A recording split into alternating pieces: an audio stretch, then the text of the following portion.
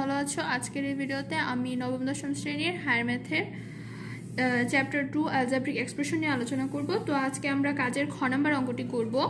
তো দেখো কাজের খ নাম্বার অঙ্কটিতে কি বলা হয়েছে। কাজের খ নাম্বার অঙ্কটিতে বলা হয়েছে x² - yz by a is equal to y² - zx by b plus is equal to z² - xy by c is not equal 0 হয় তবে দেখাও যে a plus b plus c into x plus y plus z is equal to ax plus by plus cz। তো এখানে একটি কাজ করতে হবে, আর সেই কাজটি হলো তোমাদের এখানে এই যে এটা নট ইকুয়াল 0 এটাকে আমাদের ধরতে হবে যে এই সবগুলো ইজ ইকুয়াল টু আমরা ধরতে পারবো 1/k। তাহলে আমরা ধরি, এটা হলো আমাদের অঙ্ক করার সুবিধার্থে, ধরি x² - yz by a is equal to y² - zx by b is equal to z² - xy by c is equal to 1/k। দেখো এটা আমরা ধরলাম x² - yz by a, y² - zx by b, z² - xy by c is equal to 1/k। এটা আমরা ধরে নিলাম।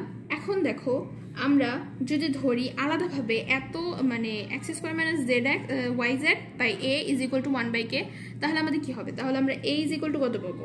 তখন যদি আমরা r গুণন করে দিই তাহলে এর সাথে 1 গুণ হয়ে যাবে এবং k এর সাথে এটা গুণ হয়ে যাবে। তাহলে আমাদের a is equal to কত বের হবে? k into x² - yz।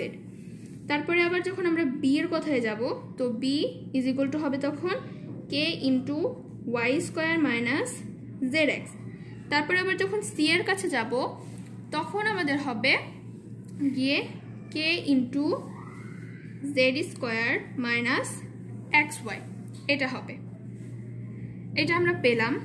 এখন আমরা a b c এর মানটা পেয়ে গেলাম। এখন আমাদের LHS এ কি আছে? LHS এ আছে a plus b plus c into x plus y plus z। এখন আমরা যদি প্রত্যেকটা জায়গায় এখানে a b c এর মানটা বসিয়ে দিই, দেখো বসাই। এর মান হলো k into x² - yz, b এর মান হলো k into y² - zx, c এর মান হলো k into z² - xy, এটাকে আমরা সেকেন্ড ব্র্যাকেটের মধ্যে রাখি, into x plus y plus z।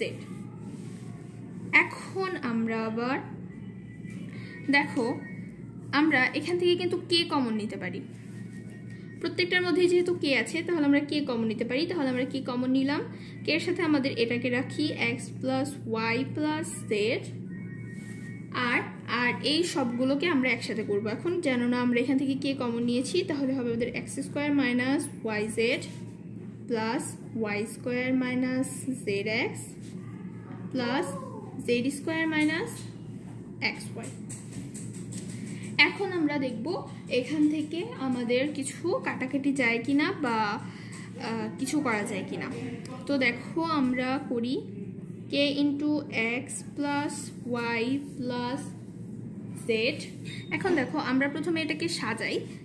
যদি আমরা এটাকে সাজাই x² plus y² plus z² minus xy minus yz minus zx। দেখো এখন এটা একটি মোটামুটি একটি সূত্রের মধ্যে পড়বে। দেখো a³ plus b³ plus c³ minus 3abc, সেটা সমান আমরা কি পেয়েছিলাম? a plus b plus c into a² plus b² plus c² minus ab minus bc minus ca পেয়েছিলাম আমরা।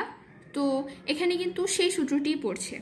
তাহলে আমরা লিখি যে k is equal to, তাহলে আমরা এটাকে a ছিল তাহলে x³ এখানে x³ plus y³ plus z³ minus 3xyz। দেখো এখানে কিন্তু এই সূত্রটি ইউজ করা হয়েছে। তাহলে এরপর আর আমরা কিছু করতে পারছি না, তাহলে আমরা এটাকে রেখে দিই। এবার আমরা RHS দিয়ে কাজ করব, নিয়ে কাজ করি। এখন RHS সেখানে আছে আমাদের ax plus by plus cz। এখন আমরা এটা নিয়ে কাজ করব।